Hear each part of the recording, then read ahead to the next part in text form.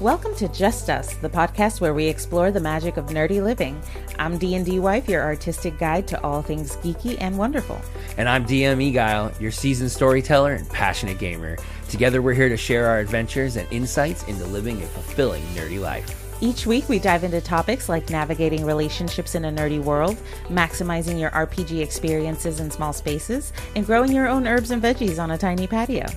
We'll also share our favorite hobbies, budget-friendly tips for having epic fun, and stories from our homebrew world of Extreas. Whether you're a fellow nerd, a tabletop enthusiast, or just looking for inspiration to pursue your passions, we've got something for you. So grab your dice, your favorite snacks, and join us for a journey into the heart of nerdy living. Tune in to Just Us, where love, creativity, and adventure are always on the agenda.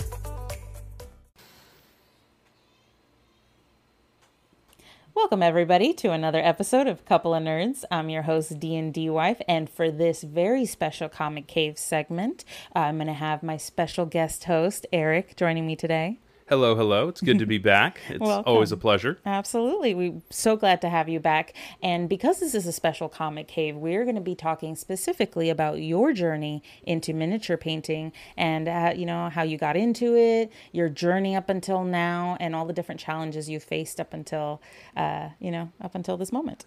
Well, being a slightly inexperienced painter and relatively new to this, I can tell you it's quite the journey just starting out. Yep. We're going to be revealing and discussing some of the best miniatures that you've painted. So we're definitely going to be focusing on all the different details, everything that you did to sort of bring them into reality. We're going to delve into your inspirations, stylistic choices, and the unique challenges that come up with painting these miniatures, including painting Warhammer miniatures, which are super difficult to paint. Oh, they can be. And absolutely they can. So tell us a little bit first, just kind of describe the array of miniatures that you've brought for us today. Well, for the miniatures that I brought for you guys today, definitely represent some of my best paint jobs. They are all Warhammer miniatures, just because they're easier to paint in some regards for scaling, but they have their own complications for the sheer amount of detail. Yeah. I have painted other miniatures, D&D-wise, and other random odds and bits, but considering the scaling, they can be very challenging. Absolutely. I am not confident with eyes. I'm so bad at eyes. They are tough, and they are the bane of every miniature painter's existence. Oh, so true. But yeah, go through each and every one and just kind of give us a small description of what they all each look like. Okay, well, if we wanted to just start from what's close, I have here the first one. It's a Necron Overlord, or Pharaon in this case. It would be taller than a human per se, but he's a robot for all those who are uneducated when it comes to Warhammer, which is totally fine. It's very vast and takes a lot of time, but a lot of lore. A lot of lore. I mean, unimaginable amounts, but he's basically think an Egyptian Terminator would be the easiest way to describe this. He has a scythe staff that indicates his power. He has a billowing cape that is embroidered with gemstones. He has this shield on his back. Well, more of a carapace per se, but it almost looks like a shield. But yeah, he would be one of the individuals that's in charge of everything. So he's like a blinged out Terminator. Yeah, but someone who's like in charge. Gotcha. Like he gives orders. The next smallest one, still in the same size range. This is a Plasmancer, although this one is lovingly converted. Had a lot of fun with this miniature. Because normally they're floating around on a little stem because they're supposed to be hovering. But some miniatures, trying to do flight stands is hard. So it's tough. For the alteration on this one, I have him walking. And maybe he just landed for a bit. Oh, yeah, just a little bit. Other than that, he's got a slightly different head, and to give a more macabre approach on this one for stylistic reasons, but also some of the lore for the Necrons, he has body parts hanging off him, as well as a large flensing claw. Gotcha. Yeah, and along with that, you have some of these other ones. You have a Canoptic Spider here, gone by different names. It's currently a Canoptic Spider, but it's also been known as a Tomb Spider.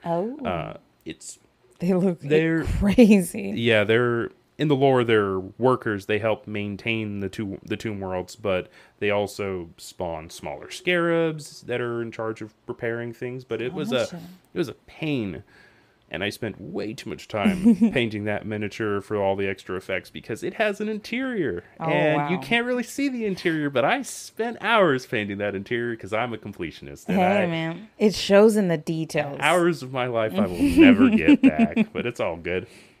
And then we have a couple different destroyer models here, or Necrons, of course.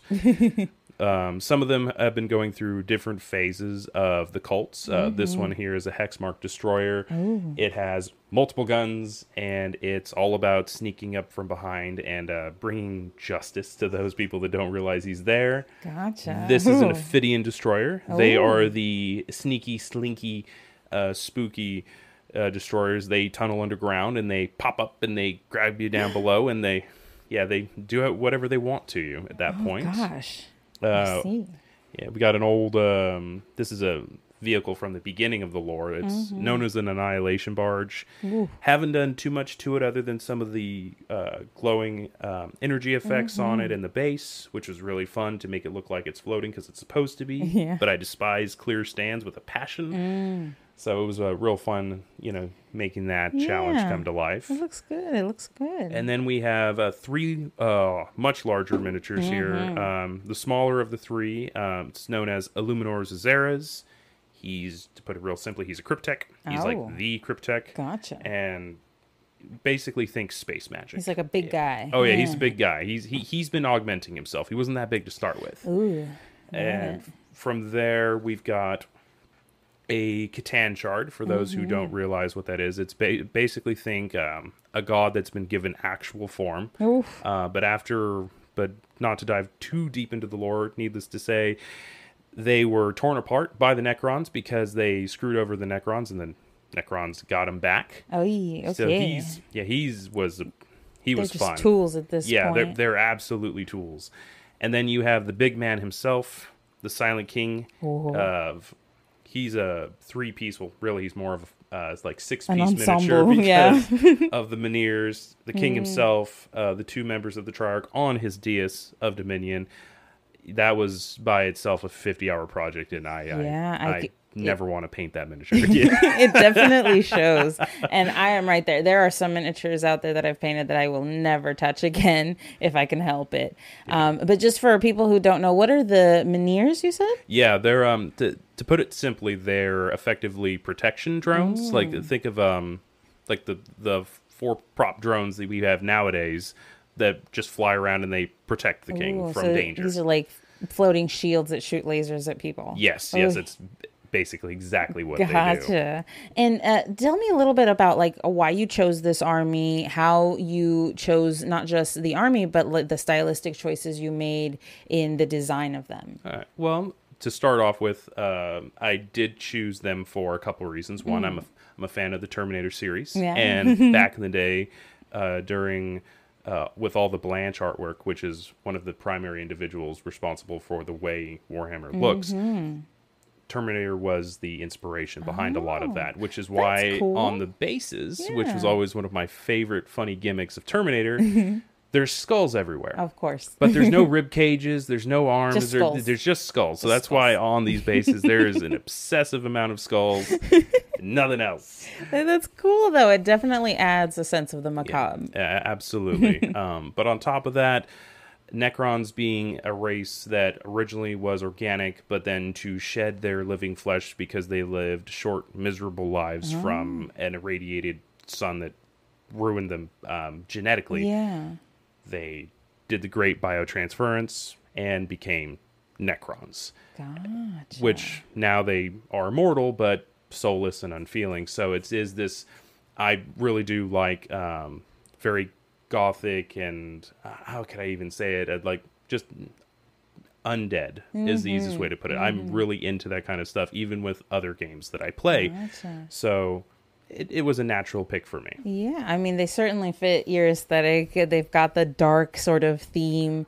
Even though they've got the vibrant green on them, it definitely looks sinister. It does not look fun. Yeah, no, a lot of things in Warhammer are grimdark. That is definitely part of the theme. and I'm happy I was able to achieve that. Yeah, and I can see a lot of detail work went into this. How did you prepare for bringing all of this to life? What does your space look like? Okay, well, my painting space, which has changed over time, but it primarily is my desk. I have an office at home, which is for me when I'm doing stuff for normal work, but also when I have free time. It's basically a desk. I have a really bright light overhead, but I don't have a desk light, and then I have a mat that I throw down with a bin for water and my brushes, and then a giant cardboard box of paints. It's very unorganized, which is uncharacteristic of myself. I'm very organized in most parts of my life, but for that, because for the amount of times I have to move stuff, boxes work. Yeah, I will say miniature painting is a messy and just it has a lot of moving parts, so it's really tough to keep track of everything. I can see how it can get out of hand sometimes. Oh yeah, it takes time, effort, and space. Absolutely, you kind of do need a little bit of space at least for all those paints. But, I want to specifically dive in to the stylistic choices and some of the painting challenges that you had with painting miniatures.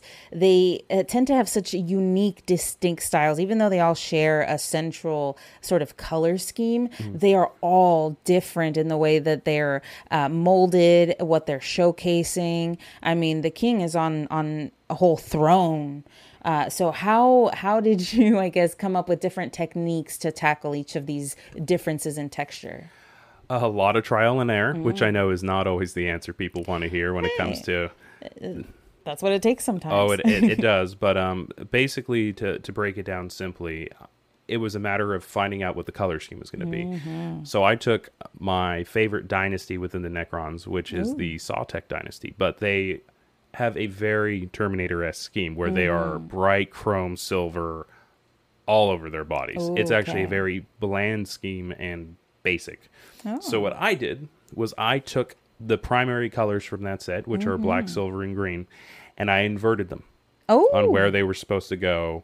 So if you were to look at this army and if you were to just switch out where the black and silver went, you would have the correct Sawtech scheme. So this would all be black, right? Yeah. Oh, wow. All the silver bits would be black and all the, That is definitely interesting to see. I kind of really like that you inverted all the colors. I'm visualizing how the metal would look all over the place. And I've said this before, large swaths of metal can really wash out a miniature and you can lose a lot of the detail in those large swaths. So I really like that you made it so that the metal is detail work instead of like the main focus. Of course, but that did present a different challenge because for when it comes to painting techniques, at least, usually for like that Sawtech scheme, you would just paint everything black for starting, because then you have all of the paint in the deepest recesses, which makes things easier for highlighting, shading, and all the other aspects.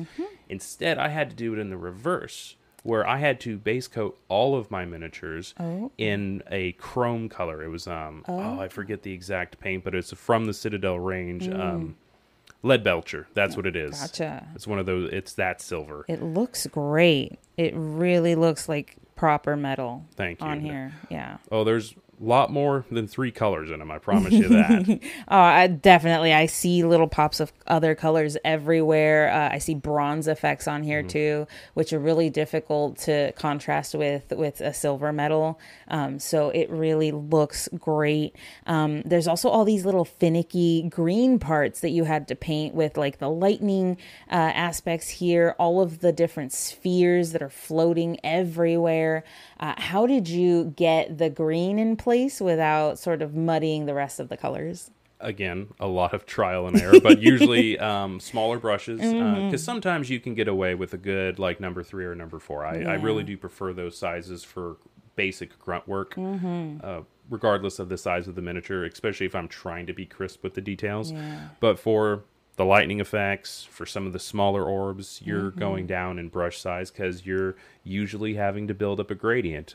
Starting with something as basic as if it's going to be a light effect, it's like, well, am I going to start with a green or am I going to start with a white? Do I want this to be bright or more saturated and dark?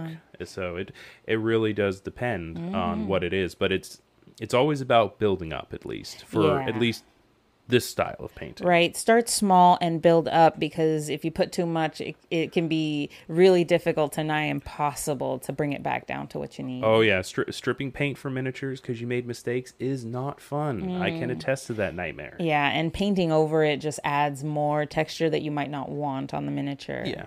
Absolutely. And one of the things I'd love to point out on here is all the orbs are not just straight green. They all have variants of light, dark, and in between.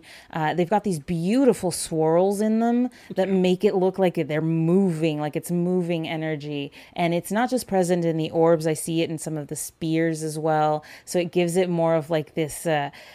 not metallic, but kind of like a jade look where it's like see-through crystal almost. It's really beautiful. I really appreciate that because it was the effect I was going for, because for the Necrons, it is living metal. Oh. The metal that they are encased in, is not just metal. It repairs itself. It acts a lot more organically than one would think. It's more like a symbiote. Yes. So to have that more, I guess you could say, human and or living effect for the energy and other aspects was key to help bring this to life. And I gotta ask, as a colorblind person, how challenging was it to not just come up with the color scheme, but also apply it in a cohesive look to the miniatures? Tutorials are great. Yes, they are. Tutorials are great, especially when it came to this color scheme. I had to pick and choose all over the place because I was changing things. Yeah. And I had to look at, okay, well, if I want to do green effects, which are very common for these types of miniatures, it's like, okay, hey, what's the most common colors to start with? Or, hey, which ones work great for this? And I found that some of those tutorials were great and some of them weren't so good. But but all that experimentation did lead to some awesome effects that I then ended up keeping for future aspects on this project. Oh, can you show us some of those accidental of course. effects? So, for example, on the Ophidian Destroyer here, I was experimenting with contrast paints, which, to put it simply, they act more like shades, where you're highlighting everything in the beginning, and then you're throwing this contrast on top, which then sets the color. And I hadn't used them before, but instead of getting the glowing effect that I was going for, it actually melded with the acrylics that I had in the area and gave this, like you said, almost moving energy effect through the blade, which was not what I was going for, but I loved it so much. I was like, okay, putting that in, I'm keeping it, and we're using it for other aspects. It's actually how I got the swirl effects, the blending effects in the Miniers, as well as some of the other weapons. It was actually interesting to see two different paint types, considering acrylics are by far your most common paints for a lot of things. Oh, yeah. But with the contrast range, they're not meant to be used together. Like, they can complement each other in different aspects, but you're usually not mixing them. They tend to blend. Yeah, so I actually had a lot of unique successes by just mixing paints that were actually never meant to go together. That's amazing, because it looks so good. I love that a happy accident came to such a wonderful effect. Thank you. It really shows that even if you're not confident in your painting, even if you're a beginner, you can still get into this and you can still come up with some amazing looking artwork just by giving it a shot. Oh yeah, you got to give it a shot, because several hundred miniatures ain't going to paint themselves overnight. Yeah. And I want to talk about your use of effects paints in this. Beyond just the metallic, obviously, how did you apply the metallic without getting all the bumps and essentially lumpy paint all over the place? Okay. I'll be honest. I kind of cheated because for some of these miniatures, for the high level of details, for the curved surfaces and the flat surfaces, because turns out painting flat surface metallics is so hard, especially with a brush. I used a rattle can that actually, because thankfully for the color scheme I was using, lead belcher, which is a great silver metallic, comes in a rattle can. So I was able to base coat all of these with a nice thin layer. You could obviously get the same effect with an airbrush. Yeah. I haven't delved into that because it takes time and effort. But no, it's the easiest way to get clean metallics and setting yourself up for success for other aspects if you're trying to layer on, or even then you can apply techniques later, whether it's adding texture or even grunginess to show rust or anything else. So Yeah. you need those first couple layers to be good, thin, and smooth. Yep, absolutely. Because otherwise, lumpy paint, nobody wants. And, well, regardless of that, though, if you are going to use with a brush, pro tip, thin your paints. I know Yeah. everyone's going to say it, but sometimes you're going to have to do 5, 6, 7 layers of ultra thin paint on something, and you can get the same effect. It just takes way more time. We also have these lovely sort of effects on the crystals where it's a darker color leading to lighter color, giving it that glow effect, as well as some of the glow effect around the base area as well, which is lovely. And the skulls I really loved as well. They've got that sort of aged effect, is really good. And that's actually all a combination of different techniques, whether it's acrylic paints, contrast paints, or even technical paints, because cool. so like all the dirt in the ground there, some of them are set, they're part of the bases that the miniatures came on, but with a lot of the other ones, I was actually getting texture putting with a sculpting tool, and I was going through and I was making the dirt myself and getting everything to look the right way. I think the base material in it was pumice. Cool. It actually helped make it just look realistic, and from there I was painting everything up. The crystals, their base with acrylic paints, and then I was using some contrasts, but specifically I was dry brushing, which I love that technique. Yeah, you can get super some fun. really It adds awesome, a lot of detail. and then on top of that, then there's a technical paint. There's a glow paint on most of the crystals that's been either brushed or dry brushed on. Nice. Yeah, in case we put it under black light, that'll look super cool. I love those detail effects. But, you know, I do want to cover the fact that these are Warhammer paints, and differing from D&D, which can have its own challenges.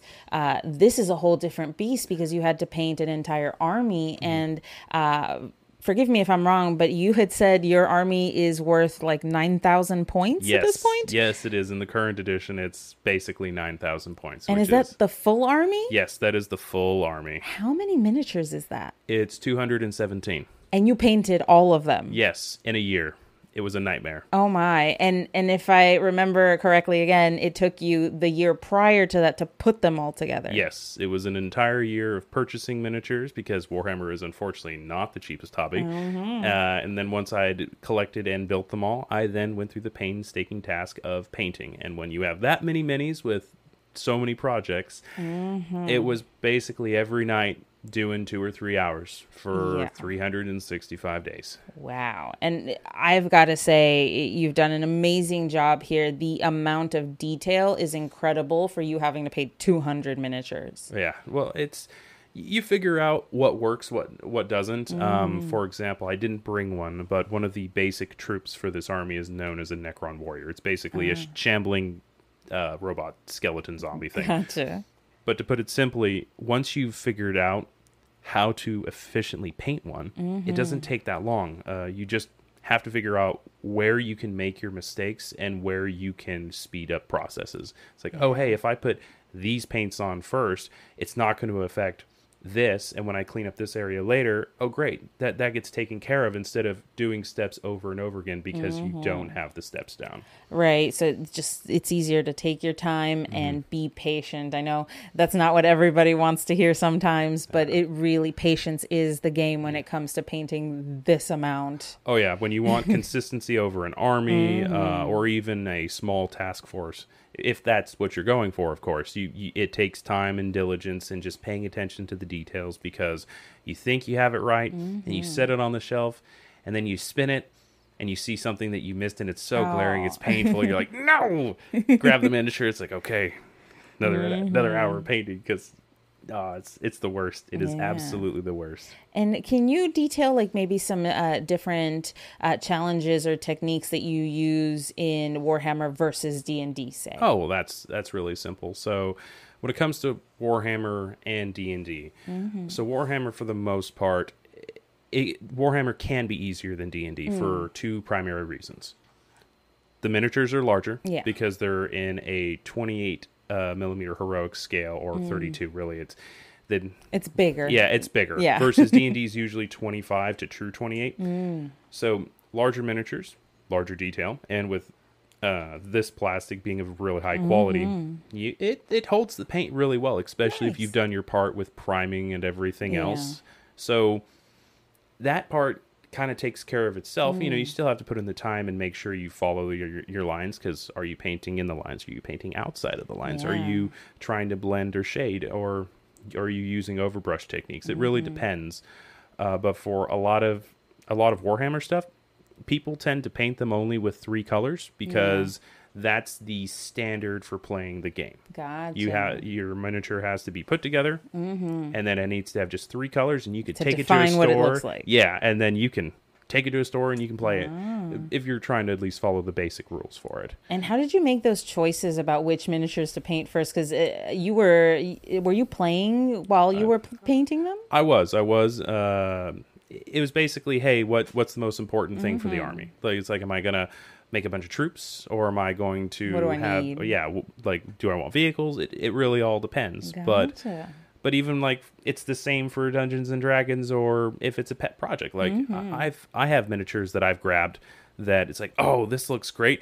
I want to paint this, but it's not like something I was going to use in a game. Although that has happened with me being a dungeon master at times. I've used random miniatures to. But you save those for something. last. Oh yeah. Well, I mean, sometimes you love it so much you squeeze it in there where you can. You make the time. Exactly. But even when it comes to painting certain things for D&D, like, you could paint scales on a dragon, or even like a lizard folk, and I found it's not too bad as long as you're not choosing colors that conflict with each other. Like, if you're trying to do a blue, so maybe you want it to be really bright, so you start off painting the entire miniature white, then you're throwing down your blues and you're getting the gradient as close as you can, and then you're throwing a wash on it, and then you're looking for definition, and you're changing your light sources to see, hey, where is it hitting, and you're trying to create all of the natural shadows and shading that you would like.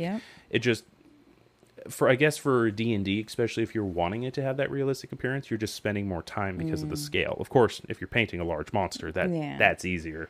Well, at least relatively speaking. And you can focus more on it versus painting an entire army. Oh, of course. But even but these same techniques can be applied to terrain, because regardless if you're trying to do like just a big ruined castle or a lake or anything else, there's a lot of ways to do that, whether it's with resin pours or adding paint to certain areas that you wouldn't expect. Cool. That is just so amazing. And I cannot believe that you managed to paint 200 and plus miniatures even in a year. That is ridiculous. I never want to do it again. That is almost one per day. Oh, I know. I remember. I was pulling hair and teeth out. But thank you so much for showing us these wonderful miniatures. If you guys are interested in seeing pictures of Erik's amazing work, go ahead and join us on the Couple of Nerds Discord. We're going to be showcasing the photos of his miniatures up close. And you can share your own creations on there as well. Let us know what your Necrons look like, and we can have ourselves a little Necron battle in the comments. And then, so just kind of recapping today's episode, we did a little bit of a deep dive into the art of miniature painting from Erik's perspective, as not just a miniature painter, but a Warhammer painter. You gave us a few techniques and that you used to bring these figures to life, to make them look not just like robots, but like actual proper sinister, evil robots. Because you can paint a robot, but to add that sort of emotion to it is really important. And you also kind of showcase some of the challenges that you ran into with painting not just detailed miniatures, but such a large scale of miniatures. So that was super fun. Thank you so much for sharing this wonderful pieces with us. Hey, no problem at all. It was an absolute pleasure to be on, because it's always fun to share something that's a passion project. You don't always find that where people appreciate it as much as you do. Right. You're always worried that people won't see it, or if they do, that they might not be interested, or might not be as interested in it as you are. And so that's always sometimes a worry. And I do appreciate the praise, but I'll have to say I am jealous of your painting as well, because you've painted a lot and you do a great job. Oh, thank you so much. We're both, I think, have our own unique strengths, and we bring different things to the table, especially because I am definitely not as skilled in painting Warhammer miniatures as you are. So it's definitely somewhere where you've got a leg up. But thank you so much for joining me on today's episode. I truly appreciated having you on there. Thank you all for joining us today. Like, subscribe, review. Let us know what you think. Join us on the Couple of Nerds Discord. Everything you do helps us grow, helps us learn, and helps us bring more content to you for later. Stay tuned for future episodes, and thank you so much. Have yourselves a good night. Thank you. See ya. Thanks for joining us on this episode of Just Us. We hope you enjoyed diving into our nerdy world and picked up some tips for your own adventures. We'd love to hear about your own nerdy hobbies and see your unique living spaces. Connect with us on a Couple of Nerds Discord.